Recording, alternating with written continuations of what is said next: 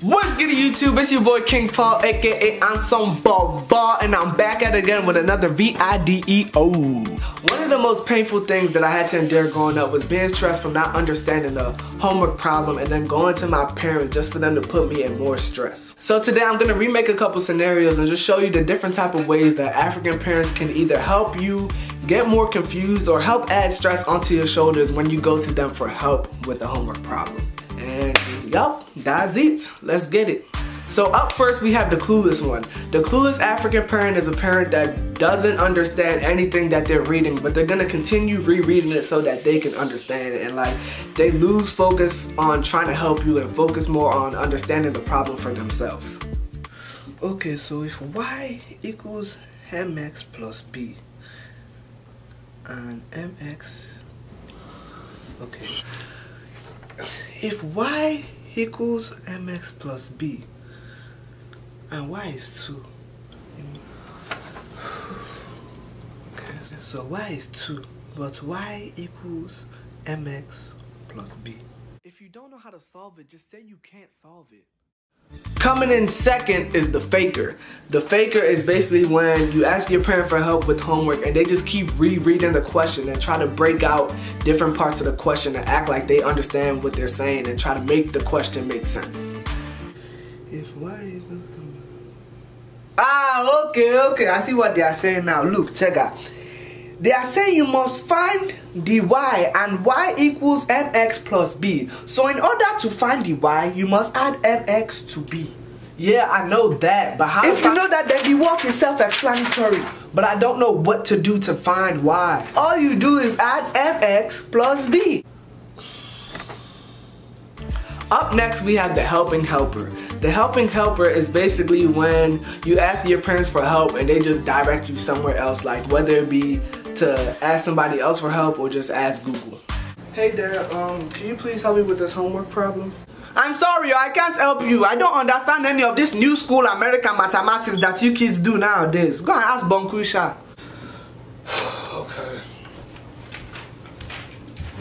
Coming in fourth. This is 8 fingers. Coming in fourth place is the prideful one.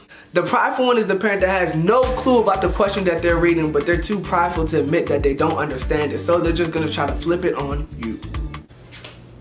Hey Dad, I'm having trouble with my homework. Can you help me? Of course I can help you, son. Let me see the work. There you go.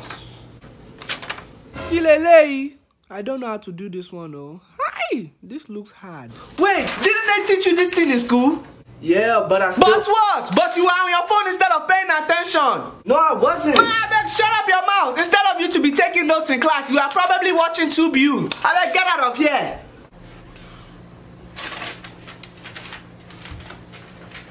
The last and the worst type of parent to help you with work is the abusive one. Whether that's being verbally abusive or physically abusive. The abusive parent will make you answer that question by force. Like, they will not get tired of you saying the wrong answer or whatever. They're just gonna keep getting madder and madder whenever you answer the question incorrectly. So if y equals mx plus b and y is 15, m is 3 and x is 4, then what is b? 8?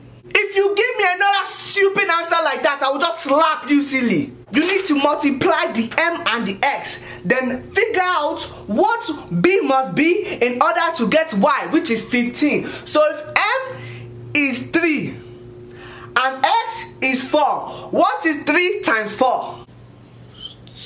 12. Okay, now what can you add from 12 in order to get 15? Which will be the b? 17. Does 12 and 17 equal 15? No. Then why did you give me that answer?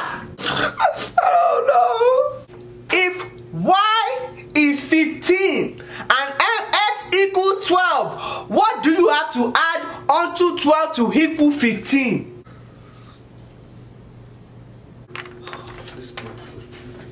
If you take more than 10 more seconds to answer this simple question, I will just annihilate you! Hey, my friend, please follow me on all of the apps below. And don't forget to comment, like, and subscribe. Toodaloo!